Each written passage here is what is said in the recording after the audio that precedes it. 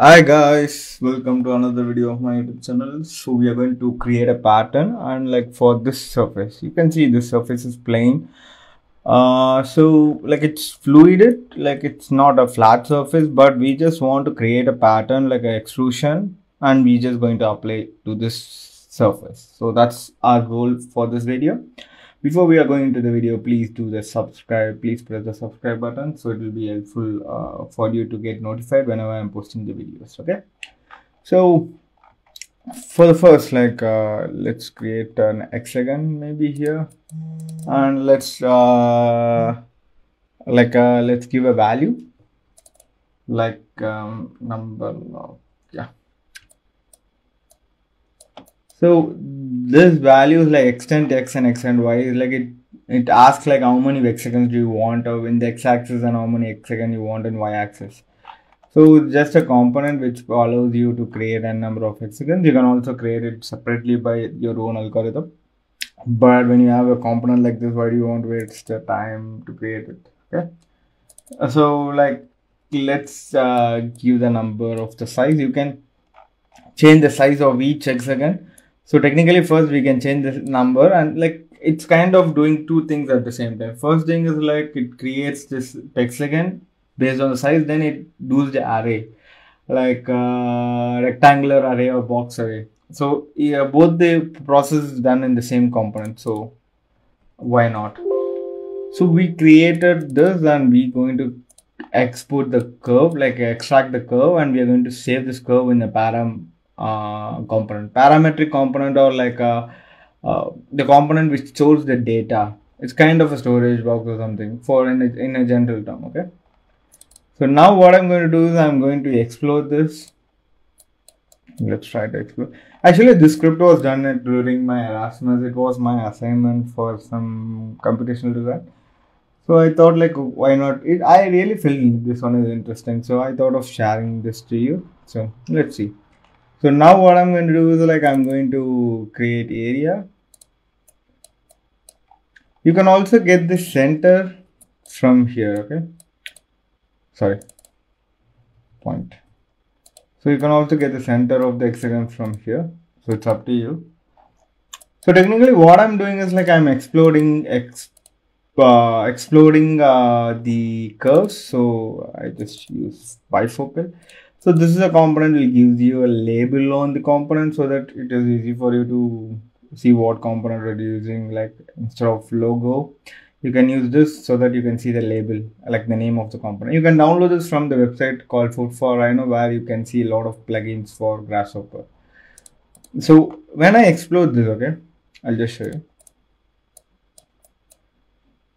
Let's simplify.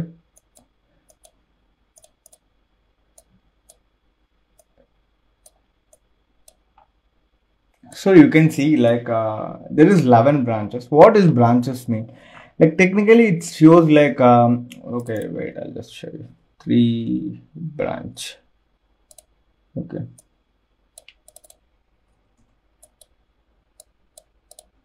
So you can see like one branch consists of one rows of like the 11 hexagons. So the same way, like when you create like 11 by 11, it has like 11 hexagons in a single branch, and 11 branches has been created. So this is how it works, okay, the branches. So what I'm going to do is like, when I explore this segment, right? So each hexagon is been explored, how do I say, explored, okay? So you can see like number of 6, okay?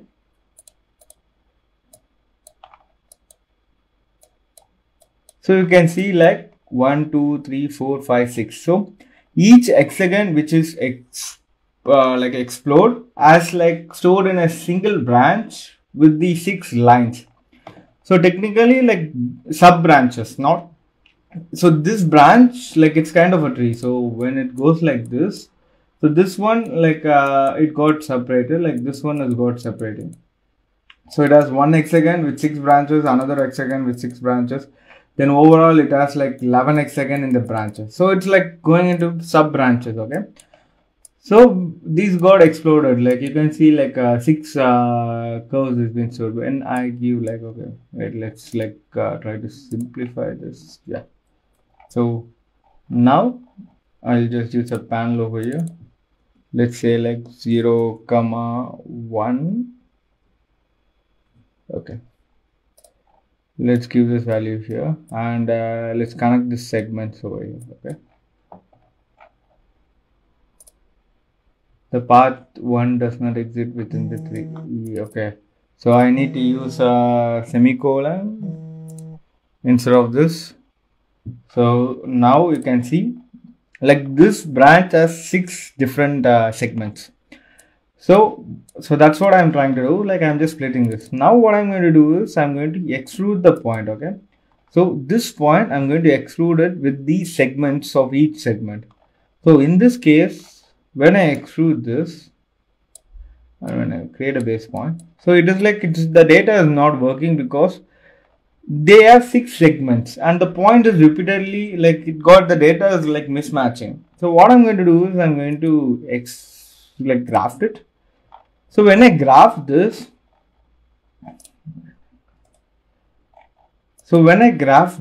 this each point, like the point, it's like it matches when it graphs. So each point is matching with each branches. So like each branch. So each one segment is branched. So this point is branched with this point is branched with this point is branched. So in this sub branch, the point has been the extrusion has been creating with each segment. The point is one point, but it has like 6 repeated values. So that is, so to understand more about this, you need to learn about like shortened list and longer list, like how this list data matching is working. You need to understand the data matching concept and vector algorithm, vector and mathematical formulation to understand because now in general you can understand the concept, but you need to learn what process has been happening behind the component, okay, inside the component. So that process is technically it's like a max, okay, it's like mathematics. So once you started working with algorithm, it's easy for you to move forward with C Sharp or Python like coding way, because like when you work, like if you are remembering, like when you on your school days, you will just for creating an creating a coding script, you just need to create a flow chart first. Like first you need to work on the flow chart, then you need to work. So flow chart gives you an understanding. The same way algorithm is a kind of a flow chart, okay.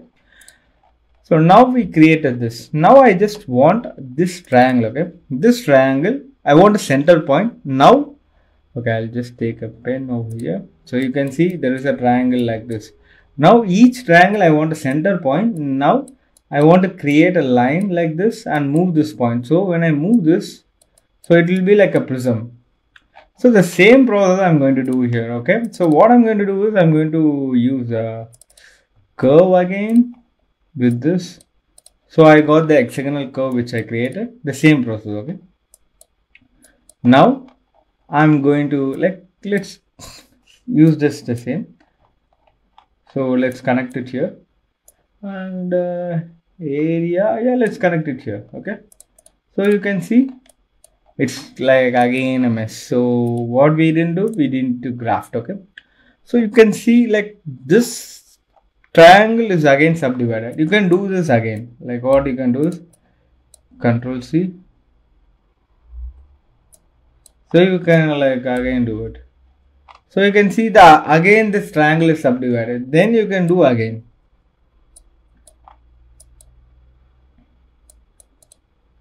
So you can see the triangle is again subdivided. So I'm just sharing the process behind this, okay. So I just need this. So in this case it's flat. So what I'm going to do is I'm going to move this point. Move and like you need Z in Z axis, okay. And I'm just going like 1.5 or something maybe. So you can see it's been moved above, like moved in Z axis. So it's like we can like for an algorithm is like input, output, and intermediate process, okay. So the intermediate process, like first you connected this, then you create another sub intermediate process by influencing like by including move component inside the the script. So this is how it works, okay. like now we got the pattern over here. So now what I need to do is I'm going to create this surface, like I'm going to map this on the surface. So these two are like random, like these, we don't know what is the size of the surface and we don't know what is the size of this. So how do we do it? First, we need to bring the surface, because if you see the surface is in Rhino, I just want it in Grasshopper. What you can do is you just create params like surface, then you set one surface. So the surface is set. When I delete the surface, sorry, I'll just show you the panel. Okay, so when you delete, there is one reference surface. When I delete this surface, you don't see like the one you linked stored in the surface. It's like it's kind of not seen here. Like it shows empty, because it's like it's kind of a live sync. But in this case, what I used to do is like you can internalize the data. So once it's there, this data is already stored in this surface parameters, like an untrimmed surface. So now even if I delete this, I can have this surface in this parameter and I can bake this if you want. Okay, so let's hide this. There is a lot of ways to do the same thing in Grasshopper as well as in Rhino, but I'm just using this process. You can also find other processes in other YouTube channels interesting. So everyone are sharing the knowledge, okay, in their own way of own way of approaches. So at the end of the day, you have a lot of context over a single software. So you can improve yourself by learning like different things. For like, you just need to be patient to see like YouTube channel. Just know the process. Like first, instead of trying directly to the big script, try with the smaller script. Try to understand what is behind that. So like instead of doing like a single script, try to do a script without seeing it. So what I'm going to do is I'm going to use map surface. So for map surface, I need three like curve, source, and target. So for surface, I'm going to use this. And like why I'm using a curve here? Because like you can use it in morph surface. Like there is different component. But for now, I'm just showing this map to surface is like it maps a curve to a surface. Okay. So it can be a curve, can be anything. It can be 3D or it can be flat. So I'm just extracting the curve from the extruded point and I'm connecting the curve here. Okay. So now, like I'm just using, so for the source, like we know the target and we know but I just need some references. Okay. So, and you can see like, I'll just use bounding box. So technically this surface, like this curve has been created from the base of this curve, if I'm not wrong. So I'm going to use this curve as here, and you see like this one is been created. Now let's give a surface, and now I just you can see like I just want to see the component over here. You can see it's created like flat box, like different flat box, because this per object creates each flat box for a single surface. So what I'm going to do is I'm creating a union box. Then also it's not working because it creates union box for a single branch. So what I do is I flatten this. So you get a single component. Okay. So now what I'm going to do is I'm going to connect this surface over here. Let's see whether it's working or not. Yeah. So now it worked. Okay. You can see like we don't know the surface size of this and we don't know the surface size of this. We just use bounding box here because like bounding box is like I'll just show you something else also. Bounding box is like it provides like how do I say? So you can see like it provides like a guidance box. Like see everything. It's like it's kind of working in a space when you map it, but we need some reference. So that in that place, this box is so useful. So it is like a kind of references object. Okay. So now we got this. Now you will be asking, bro, like everything is a curve. What we are going to do with this? You can use like everything is a curve, but it's not like a fluidity. Like it's a straight line which is being connected, and we are extracting the curve from the extrusion. So when we are extracting from the extrusion, then you can do bounding surface, if I'm not wrong. Yeah.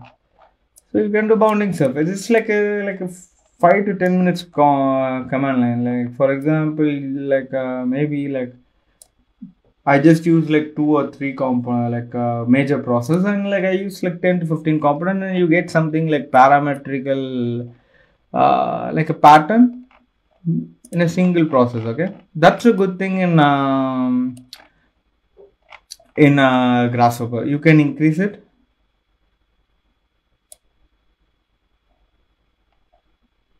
So you can increase it, you can decrease it, but you can't increase the size of the surface, because here this surface which we inputted from the Rhino is being fixed. It's not parametrical. When you create this surface in Grasshopper, then you can also change this surface based on your comfort. So after this, like you can create a sun path and you can make this point move towards the sun path. Like you create a point here and you create a vector, and you can make this triangle not facing straight, like the 3D shape, like it can point over in different directions, like an attractor. So you can do a lot of things with Grasshopper.